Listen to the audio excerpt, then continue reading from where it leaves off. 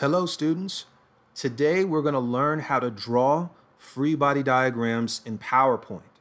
So first, let's start with a diagram that we'd be given in a problem.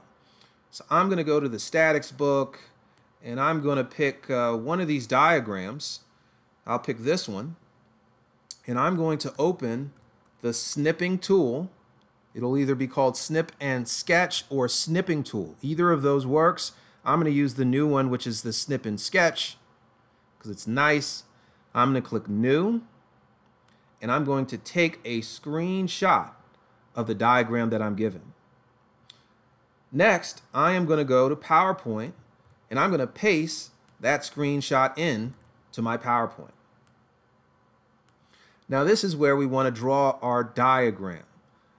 And to draw our diagrams, we are going to use the Insert Shapes tool to trace over the structure of our truss and then to also draw arrows that indicate where our reactions would be. So let's start with just kind of tracing the shape. Let's change the weight of the outline so we can see it. Give it a lot of weight.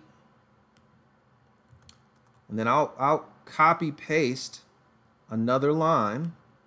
So Control C, Control V, copy, paste, a third line. And now we've got the basic shape of our truss.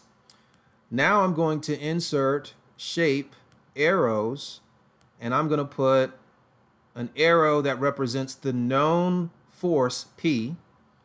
I'm going to make that blue and I'm going to give it a lot of weight so I can see it. And then I'm going to copy that arrow that I made and I'm going to replace the supports that we have with reactions. And I'm going to assume those reactions are positive. So a positive BX and BY and a positive AY, right? And now the last things we want to do is we just want to make sure we label everything. This is P.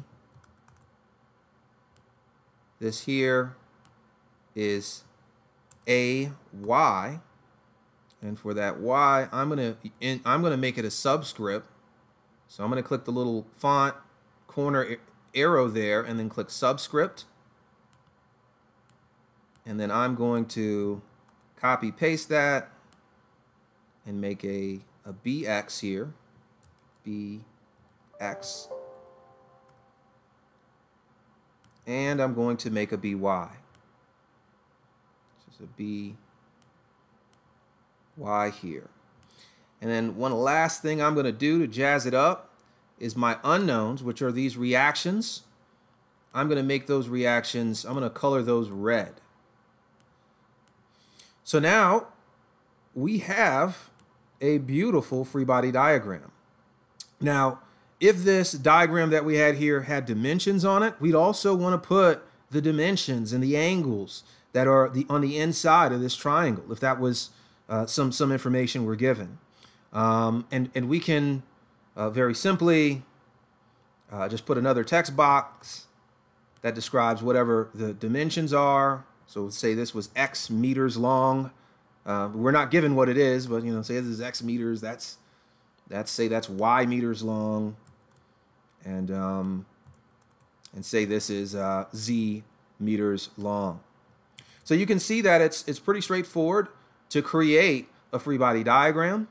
Once we've created it, let's select everything we've created. Let's right click and go and create a group. And now we have this nice little image that we can use. And we can click on that image, right click, and save it as a picture. All right, so we can save this as a picture. We'll call this the free body diagram picture. We'll save it.